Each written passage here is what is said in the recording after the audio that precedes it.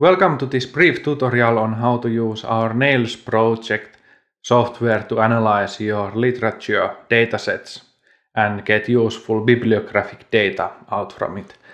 So the first place to go to is nailproject.net. You can use our service offline and download it from the GitHub page, but in this tutorial we will concentrate on how to use our online analysis service. That's much more convenient to use. You need your dataset and you can use Web of Knowledge or Web of Science to download.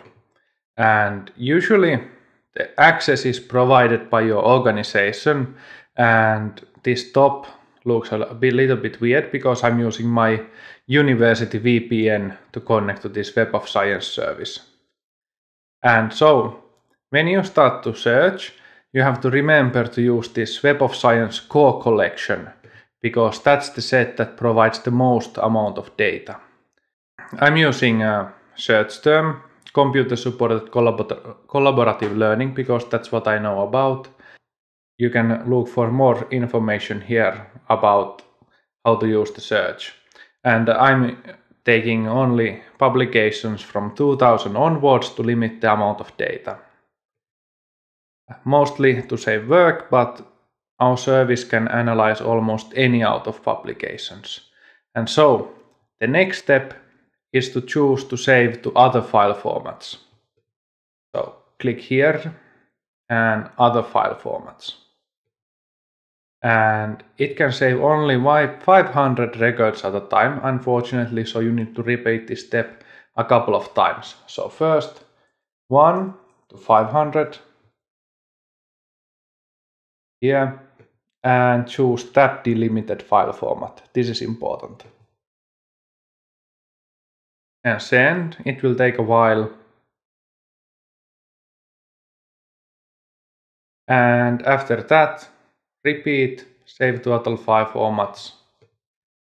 500, 1 to 1000 and so on, but to save time I have already prepared the files. So the next step is to compress them all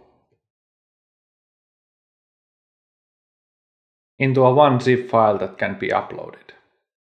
And so now that we have our dataset, you can use our web-based analysis server Hammer that will run the analysis for you, so you don't have to worry about installation. New tab, so it's hammer.nailsproject.net. It will forward you to our analysis server. So cscl job, input, zip file, and start analysis.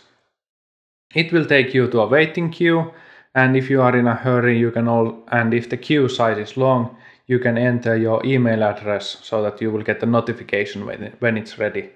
One analysis job will take generally anything from 30 to 60 seconds.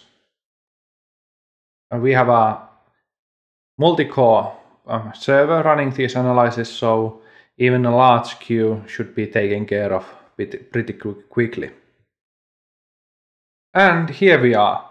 You can download the output file, and this page will be stored for 24 hours. And you can get different kind of useful data out of it. Let's take a couple of samples. For example, most popular publications. This give a good overview what are the important publications in your field. And of course, publication venues that have most citation, what are the important keywords to see if you should do new searches with these keywords. And we also provide network analysis service, giving a page ranking of these different articles. So that's it.